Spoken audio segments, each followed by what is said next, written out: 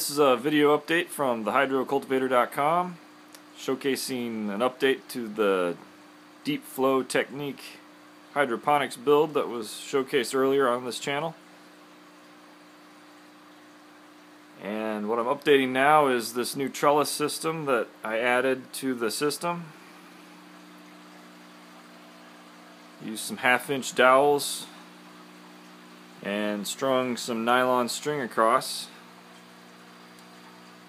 which gives good support to the plants that we have in this system. Lets me grow stuff that gets a little bit taller than just the lettuce that I have up here. It seems to work pretty good with the basil, which gets kind of tall. But it took a little while to actually string the string across, but now that it's in place, it seems to be working really good.